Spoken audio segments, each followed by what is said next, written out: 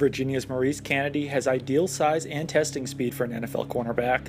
At 6'1", 193 pounds, Canady ran a 4.49 second 40-yard dash at the NFL Scouting Combine. Canady displayed versatility at Virginia, covering both outside and in the slot.